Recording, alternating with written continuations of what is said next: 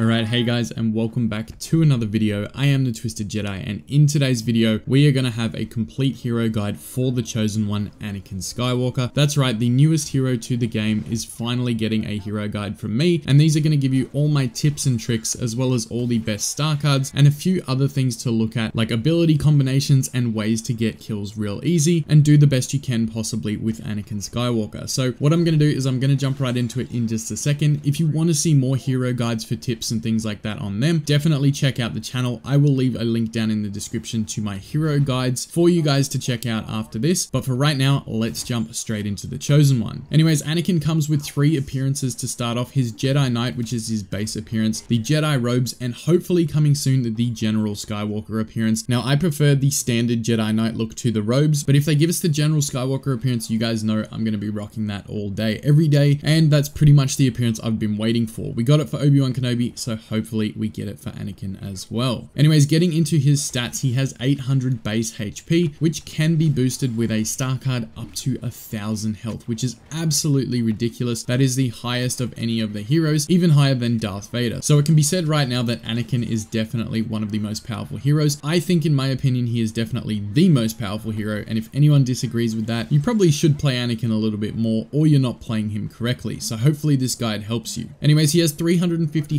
HP as a regen pool, so he can take a fair bit of damage and still get all the way up to full health. And if you have the health on kill cards, obviously that is going to help as well. He does 140 damage to the front and 180 from behind, but again, there are some star cards that can boost that up, which we will talk about in just a minute. Now, getting into his abilities, the left ability is called Passionate Strike. This is where Anakin unleashes a heavy strike, breaking his opponent's guard and dealing high damage. Now, the good thing about this is it brings balance to heroes versus villains. There's been a lot of issues with the lightsaber combat system that has block spammers and things like that. I'm sure you guys have all experienced it, because I know I have a bunch. So Passionate Strike, being able to break a block, is one of the best things that's happened to Battlefront 2. Hopefully the lightsaber rework allows us to do this in next month, but for now, Passionate Strike is the way to go if you are facing a block spammer on the dark side. His second ability is Pull Dominance, which is L1 and R1, or your middle ability depending on platform. Anakin pulls enemies in front of him to a center point, leaving them open for attacks. Now, the good thing about this is, like it says, it pulls them to a center point, so it basically lands the enemy right at Anakin's feet. This makes it extremely easy to continue with a follow-up attack and wipe out any enemies that drop at your feet. The third ability is Heroic Might, and that is the right ability. This is where Anakin is more resistant to attack while holding the ability. When released, he pushes enemies away from him, the range and strength of his attack being multiplied by the damage he would typically be susceptible to. So basically how this works, if you guys haven't figured it out yet, which I'm sure most of you have, the more damage Anakin takes while Heroic Might is charging up, the more damage he puts out on the other end. I've seen some absolutely crazy plays with this ability, including some from myself, where Anakin just wipes out complete squads, full teams of heroes versus villains, Iden, Bosk from full health, all of them in one go. It's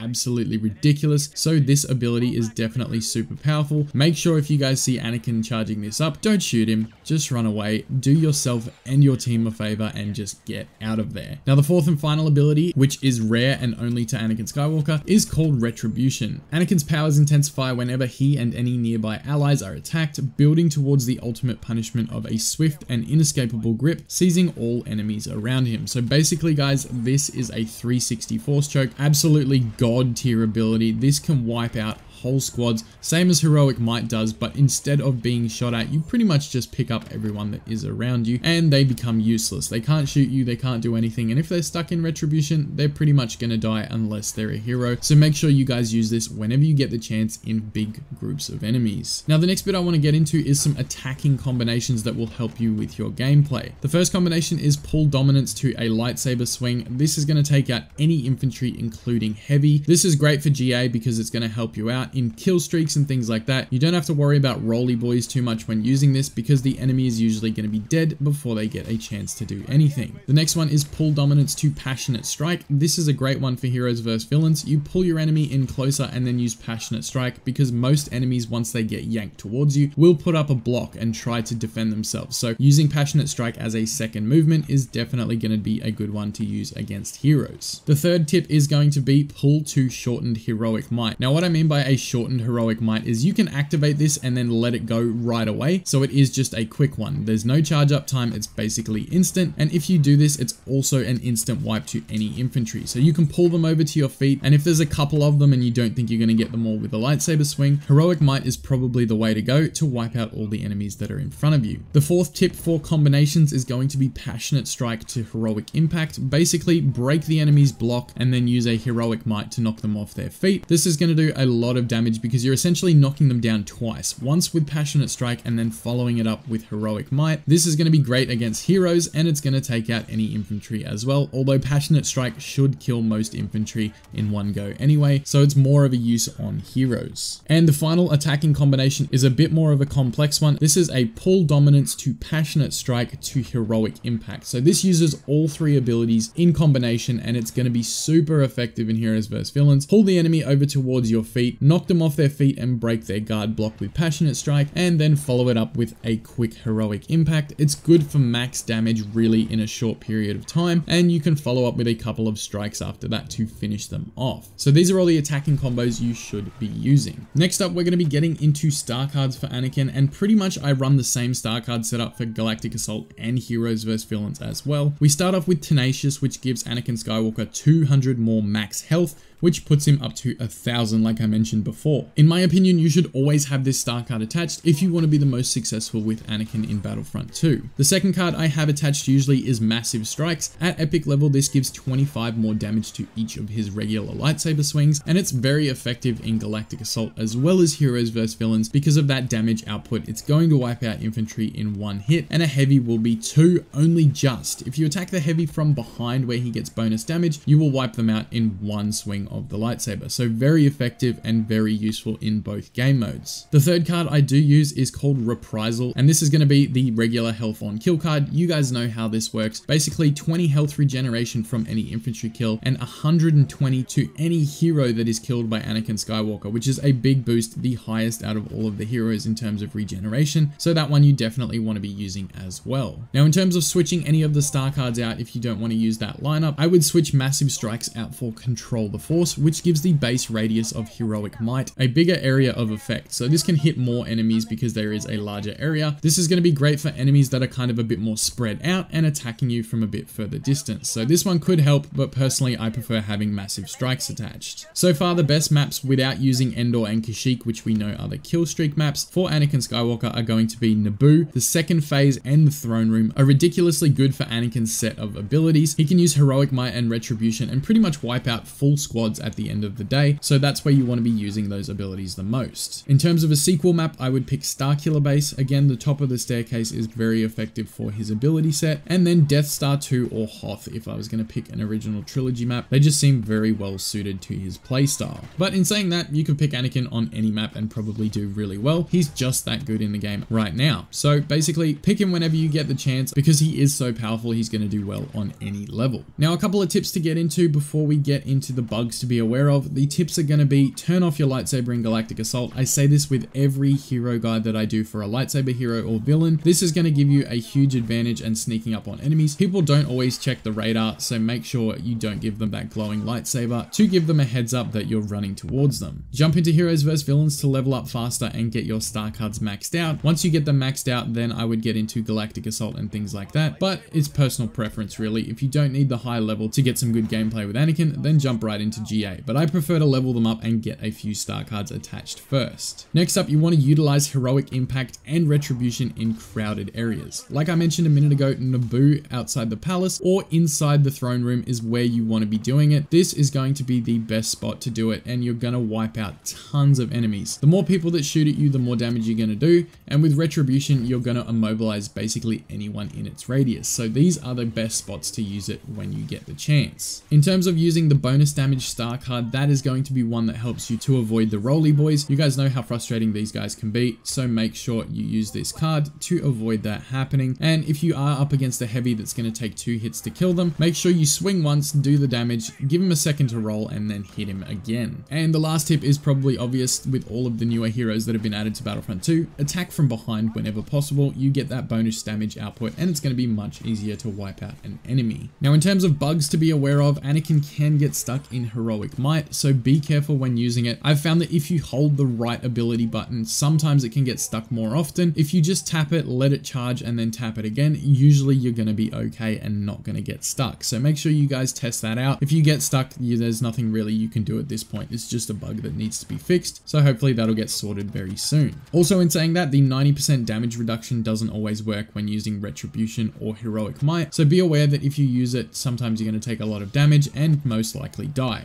This has happened to me a few times, even on stream, so be aware that this can happen. And the last bug to be aware of after the Chosen One update is going to be that blocking doesn't always work. Now, this isn't purely just for Anakin, this is for all lightsaber heroes. There have been times where the blocking just stops working and you end up getting swing spammed to death. So be aware, if you do stop blocking and you can't get it to restart, then make sure you dash away and try and get out of there until it can be reset. Anyways, guys, that's everything for the Anakin Hero Guide. If we do get any changes in the future, I will look to do a follow-up guide. Basically, if they choose to nerf him or not, I will do a follow-up if I think it is necessary. So basically, before I get out of here, if you guys want to check out some more hero guides, there's plenty on the channel already, and there's definitely more to come. So if this video helped you and you're brand new, make sure to subscribe to the channel and comment down below which hero guide you guys want to see next, and I will start working on it right away. If this video helped you guys out, make sure to leave a thumbs up down below, and I will see you all in the next video. As always, thank you so much for watching. I am the Twisted Jedi, and may the Force be with you always.